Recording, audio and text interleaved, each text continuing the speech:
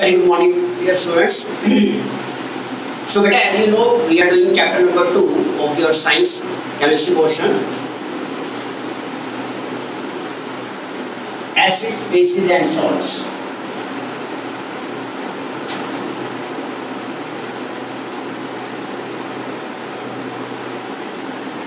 Okay. So, beta, in today's lecture, we will discuss about the nature of acids and bases, or you can say the strength of acids and bases in terms of pH. In the last lecture, we discussed about the strength of acids and bases in terms of their tendency to produce H positive ions or OH negative ions when dissolved in water or in their aqueous solutions. Means to say, हमने last lectures में discuss किया था कि strong acids और strong bases जो होते हैं वो depending upon their tendency to produce H positive ions in their aqueous solution or when dissolved in water, how they referred as strong and weak. Means strong acids इस तरह से behave करते हैं in water और in their aqueous solution जिसको बोलते हैं, और similarly strong bases and weak bases and weak acids ऐसे behave करते हैं. तो जैसा कि हम लोगों ने डिस्कस किया था कि स्ट्रॉन्ग एसिड्स वो होते हैं जो कंप्लीटली डिसोशिएट कर जाते हैं, which gets 100% dissociated into their respective ions, that is H positive ions completely produce कर देते हैं in their aqueous solution or when dissolved in water. And strong bases are those which gets completely dissociated to form OH negative ions. Figure it out.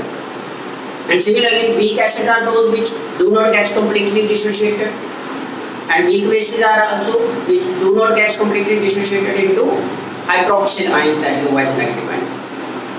So that was the study of strength of acids and bases in terms of their dilution or in terms of their behavior in aqueous solution. Okay. Today we will discuss the strength of acids and bases. Strength of acids and bases in terms of pH. आज हम pH की terms में discuss करेंगे कि strong acids कौन सी होती हैं और वीक एसिड्स कौन से होते हैं, similarly strong bases and week basis क्या होती हैं और किस तरह से बिहेव करते हैं इन टर्म्स ऑफ pH. तो सबसे पहले क्वेश्चन ये राइज होता है कि what do you mean by pH? What is pH? क्या है pH बेटा? ठीक है, तो pH is nothing but it is actually a scale which has been developed for measurement of the hydrogen ion concentration in the solution. Okay, pH क्या है? pH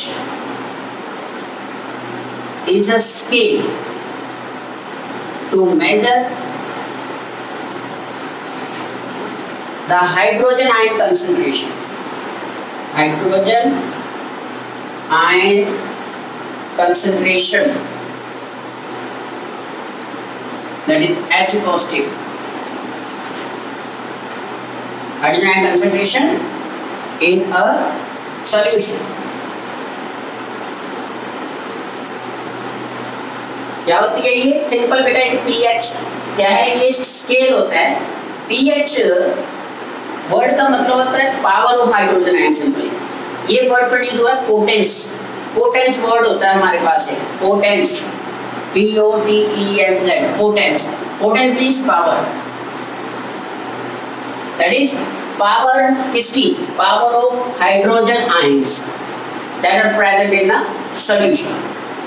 देखिए जैसा कि हम लोगों ने ऑलरेडी डिस्कस किया ही है कि whenever a particular acid or base is dissolved in water, it gets dissociated into its respective ions.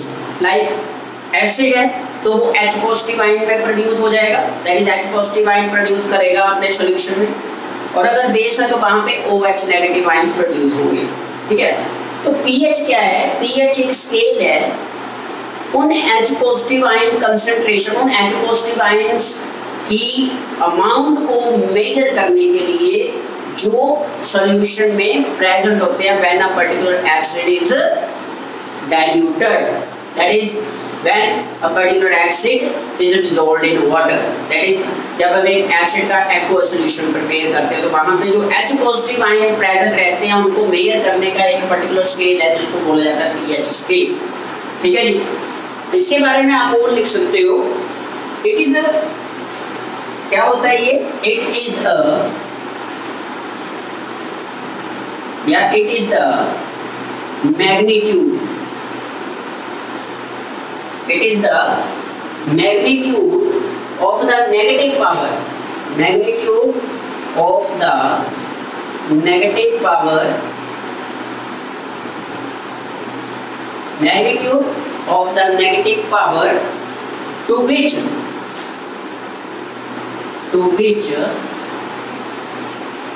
10 must be raised to express, to which 10 must be raised to express, 10 must be raised to express the hydrogen ion concentration, to express the H positive ion concentration.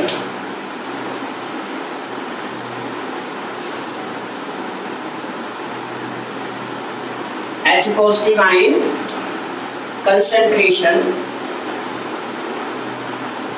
present in the solution, H positive ion concentration of the solution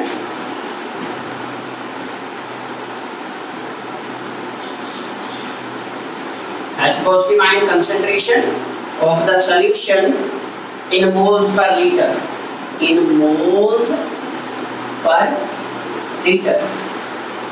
ये मोल पर litre बेटा units होते हैं concentration. Concentration simply क्या है? Concentration simply is the amount of a particular solute present in given amount of solution, okay, given amount of solution और given volume of solution in litre simply.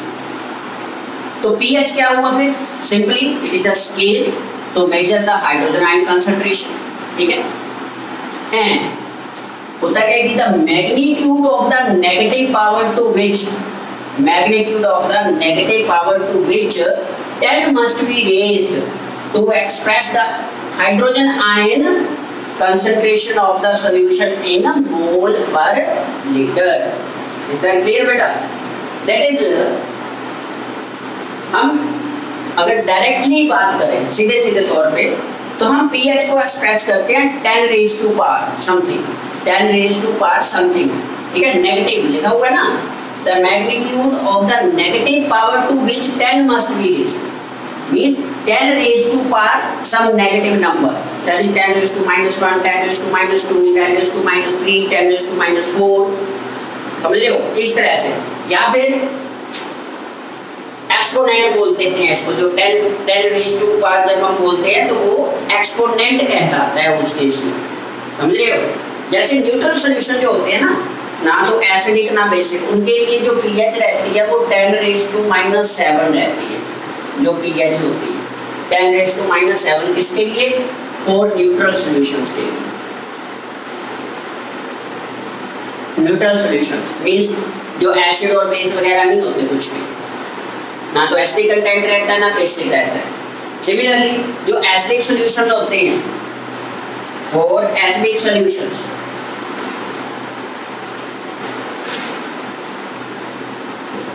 और acidic solutions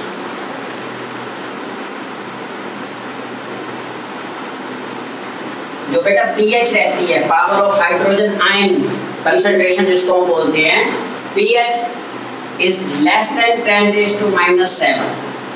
pH less than 10⁻⁻⁷ रहती है। इस case में acidic solutions के case में, आप बोल सकते हो एसिड्स के केस में जो पीएच की जो मैग्नीट्यूड रहता है वो रहता है 10⁻⁷।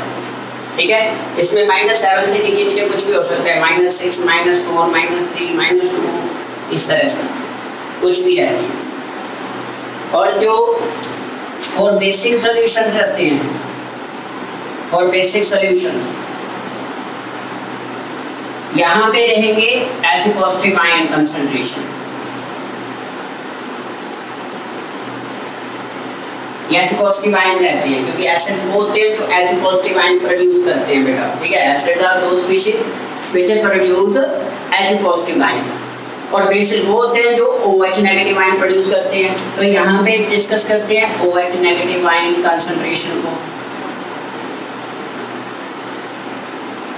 ठीक है जी, और यहाँ पे बेटा जो पीएच रहती है आपके पास, पीएच वो रहती है ग्रेटर देन 10⁻⁻⁷। इस केस में बेसिक सॉल्यूशंस के केस में जो हाइड्रोक्साइड आयन कंसंट्रेशन होती है वो रहती है 10⁻⁷ से ज़्यादा, that is pH greater than 10⁻⁷ रहती है। इसको POH भी बोल सकते हैं हम, क्योंकि हाइड्रोक्सिल आयन कंसंट्रेशन की बात होती है। और यहाँ पे क्या है, हाइड्रोजन आयन कंसंट्रेशन 10⁻⁷ रहती है एसिडिक सॉल्यूशन के केस में। इस तरह से आप इसको लर्न करोगे। ठीक है बेटा जी। सिमिलरली जब हम बात करते हैं स्केल की, मीन्स जैसे जैसे ये जो 10⁻⁴ है, ठीक है, 10⁻⁴ पावर जैसे जैसे डिक्रीज करती जाएगी, डिक्रीज इन द सेंस -7, -6, -5, 4, 3 इस तरह से, वैसे वैसे जो स्ट्रेंथ ऑफ एसिड है वो इंक्रीज करती जाएगी। मीन्स सीधे सीधे अगर हमने बात करनी तो हम बोल सकते हैं कि the substances having smaller pH, having very small pH, that's it, pH is equal to 10⁻⁻1, pH is equal to 10⁻⁻2, -3, मतलब सीधी अगर जैसे ये 10⁻⁷ का मतलब है कि pH is equal to 7 है। यहाँ pH कितनी है, 7। तो जब pH 7 से नीचे होगी, 7 से नीचे जैसे जैसे नीचे आती जाएगी, जैसे जितनी स्मॉल वैल्यू होगी जो एसिड होगा वो उतना ज़्यादा स्ट्रॉन्ग होगा उस केस में। दैट इज pH अगर 1, 2, 3 है तो वो मीन्स टू से those acids are very strong. इसी तरह से अगर pH 7 से ऊपर चली जाती है, 7, 8, 9, 10, तो जैसे जैसे ऊपर चलेगी वैसे वैसे एसिडिक करैक्टर जो है वो डिक्रीज करता जाएगा और बेसिक करैक्टर बढ़ता जाएगा। मतलब 10⁻7 न्यूट्रल होता है, 10⁻⁻7 मतलब pH यहाँ पे कितनी है, pH इज इक्वल टू 7 है ये।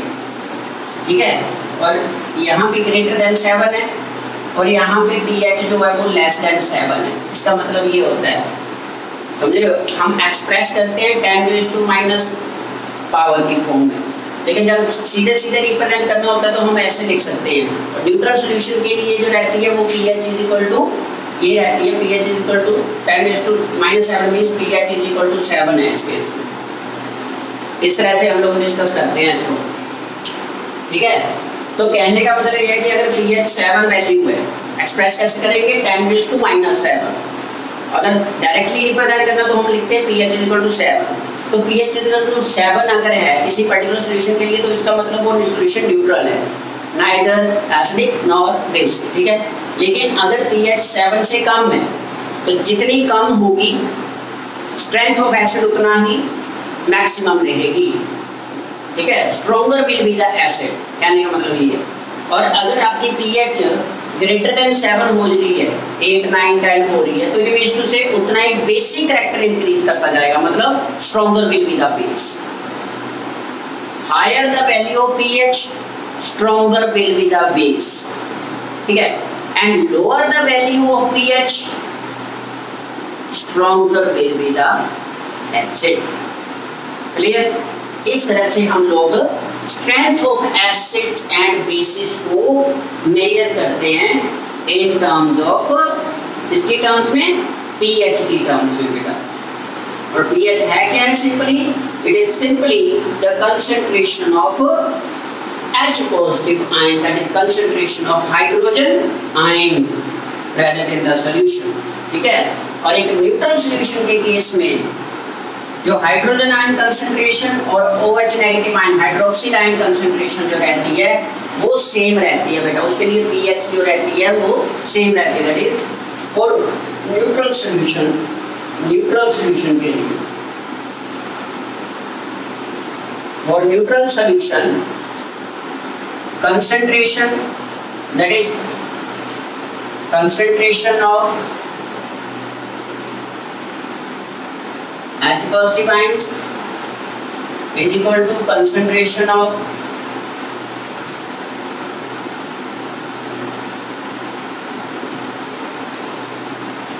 OH negative ions is equal to 10⁻⁻⁷ है। ये न्यूट्रल सॉल्यूशन के लिए होता है। This is for neutral solution.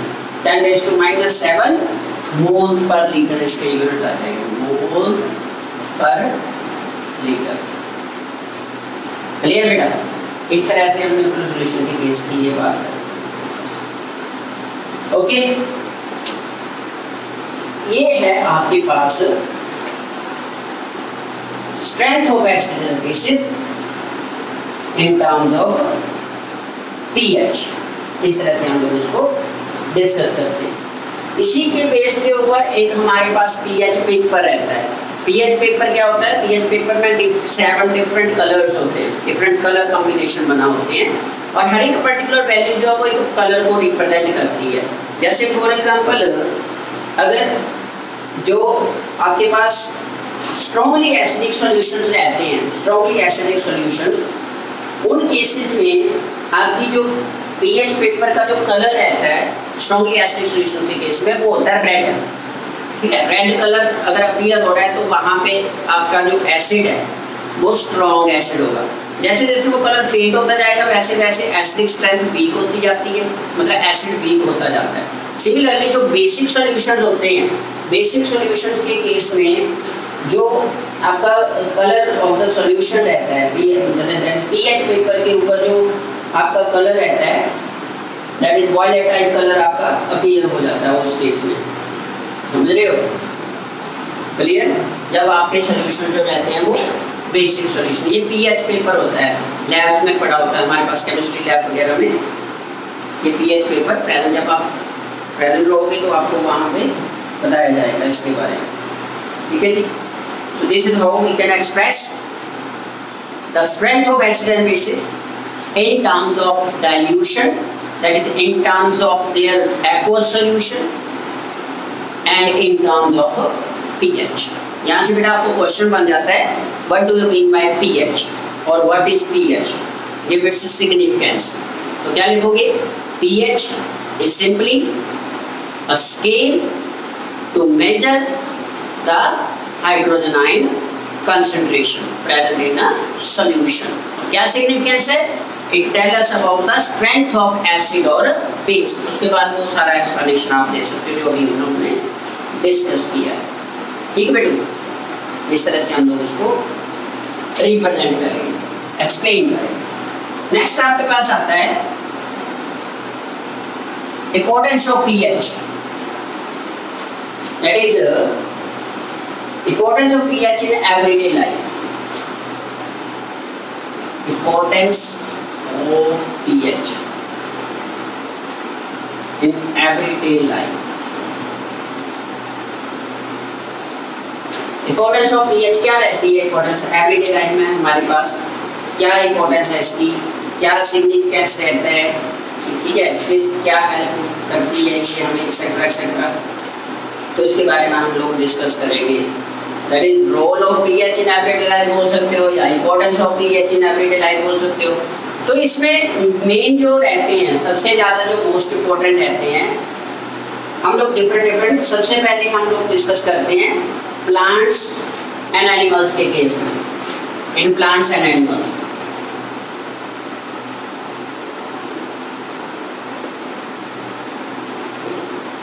तो प्लांट्स की बात करते हैं सबसे पहले।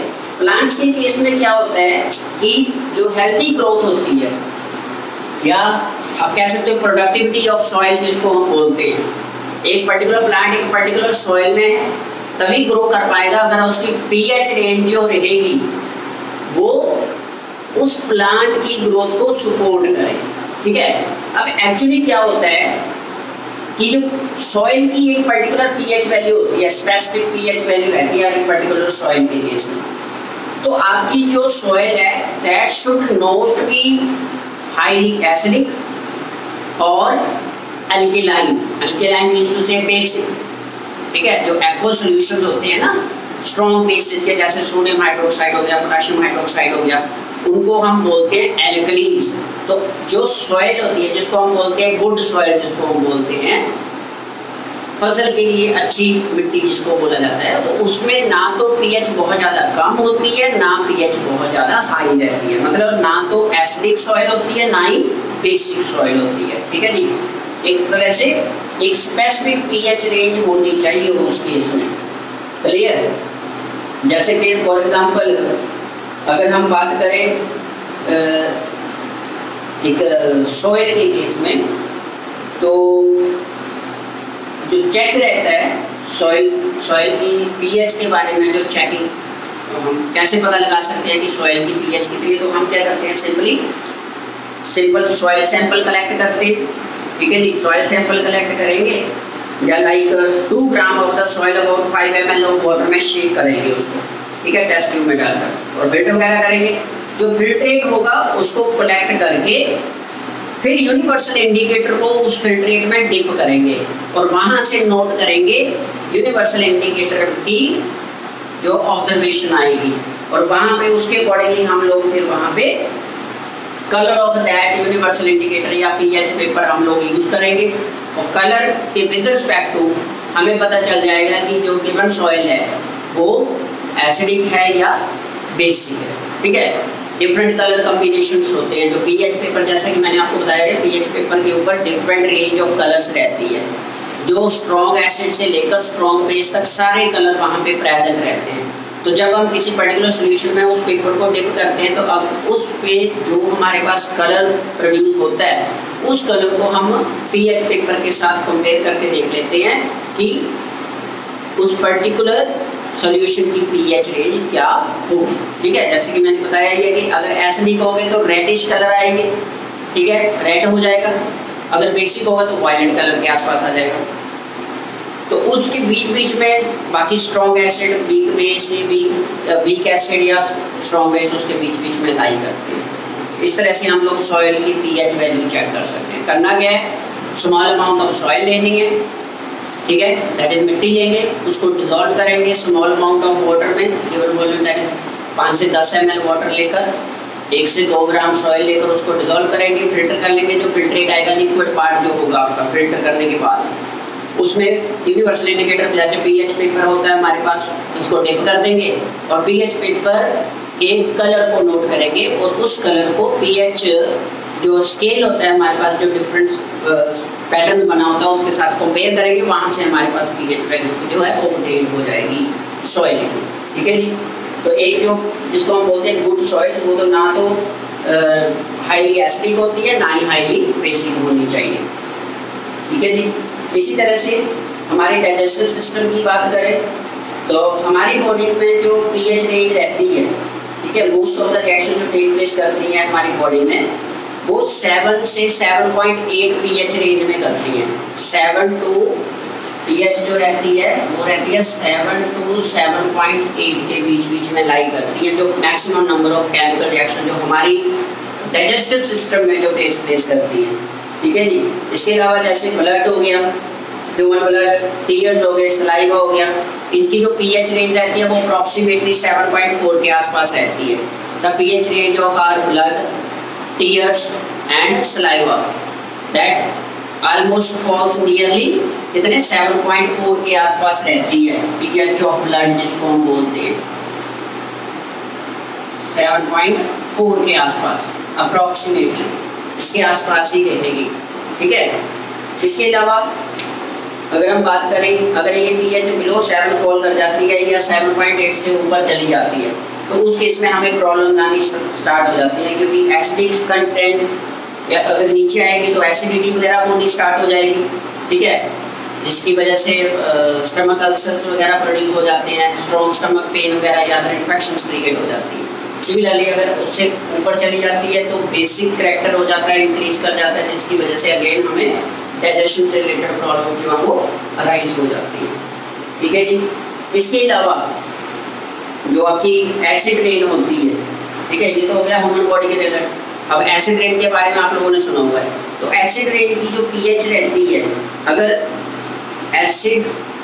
रेन वाटर की पीएच 5.6 से नीचे चली जाती है, अगर पीएच ऑफ रेन वाटर अगर ये लेस देन 5.6 से नीचे चली जाती है, तब हम बोलते हैं कि एसिडिक रेन है, दैट इज एसिड रेन है, and that will damage the plants as well as the historical monuments जैसे लाइक ताजमहल वगैरह, इस तरह से।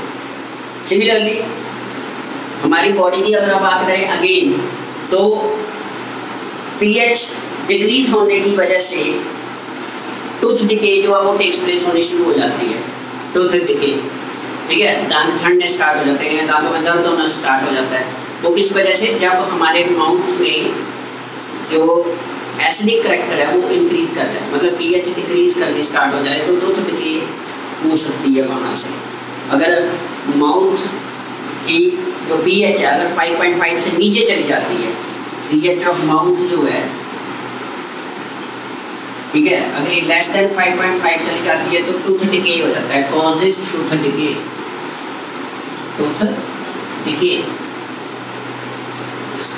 ठीक है जी, ये टूथ डिके हो जाती है अगर 5.5 से नीचे चली जाती है। सिमिलरली अदर केसेस में भी ऐसा ही होता है, उस केस में जैसे हम कॉलगेट वगैरह करते हैं, ब्रश वगैरह करते हैं, तो बेसिक होता है, ठीक है, कॉलगेट क्या है, बेसिक मेथड होती है, ये बेसिक कंपाउंड होता है जो माउथ की पीएच को कंट्रोल करता है।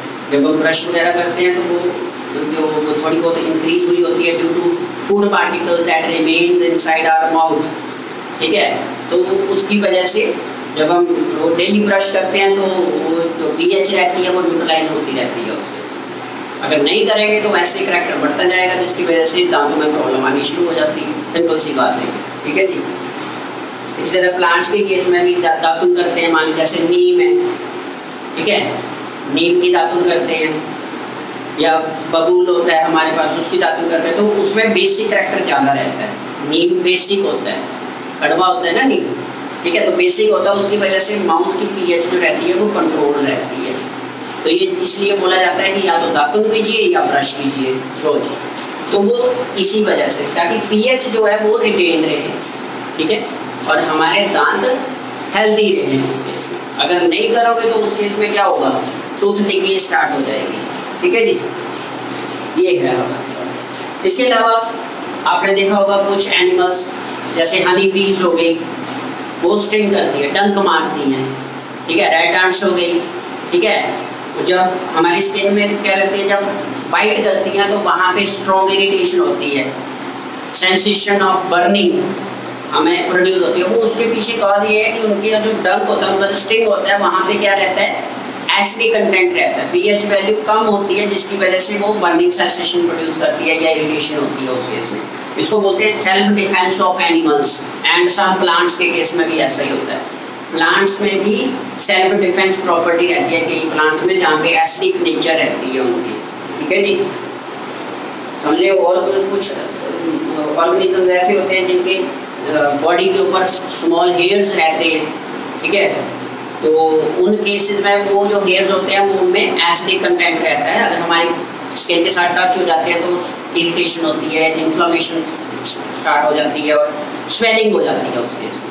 तो वो किस वजह से होता है, सारे का सारा just because of the acidic content. इस तरह से self defence of animals and plants through chemical warfare, ये भी एक यूजफुल रहता है, ठीक है जी। Similarly tarnished copper vessel by use of acid, जो कॉपर वेसल्स होते हैं अगर हम उसको एसिडिक सॉल्यूशन के साथ वॉश करते हैं तो वो शाइन करना स्टार्ट कर देता है, सरफेस शाइनिंग हो जाती है। क्यों? क्योंकि सारे के साथ जो अब मेटल जो ऑक्साइड्स होते हैं, ठीक है। नेक्स्ट यूनिट हमारा मेटल एंड नॉन मेटल, वहाँ पे और ज़्यादा डिटेल में डिस्कस करेंगे।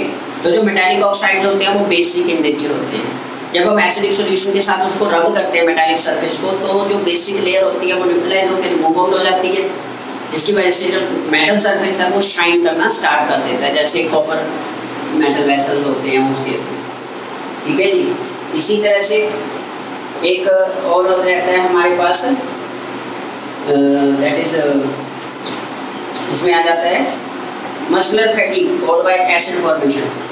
जैसे मसल क्रैम्पिंग वगैरह कई बार एक्सप्रेस हो जाती है बॉडी में। मसल क्रैम्पिंग जानते हो ना, जैसे प्लेयर्स के केस में आपने देखा होगा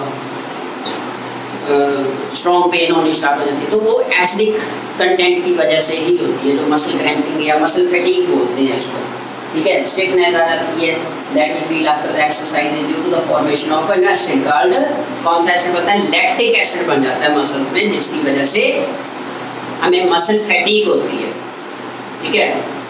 दर्द करते हैं मसल्स, जैसे अगर मान लीजिए स्ट्रॉन्ग एक्सरसाइज जैसे आप कर लेते हो, ठीक है, तो वो दर्द सी होनी स्टार्ट हो जाती है हमारे मसल्स में। तो उसके पीछे का जो कॉज है वो है लैक्टिक एसिड का जमा होना।